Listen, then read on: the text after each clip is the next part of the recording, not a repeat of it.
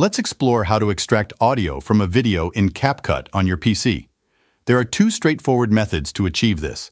Before we begin, make sure you've imported your video into CapCut by clicking on the Import option and then dragging the video onto the timeline. Method 1. Right-click on your video in the timeline. From the menu, select the Separate Audio option. Alternatively, you can use a keyboard shortcut by selecting the video and pressing Ctrl plus Shift plus S. This separates the audio from the video.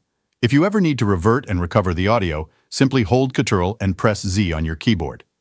Method 2. Click on the Export button and untick the Export Video option. Instead, select the Export Audio option. This way, CapCut will only export the audio from your video. And there you have it.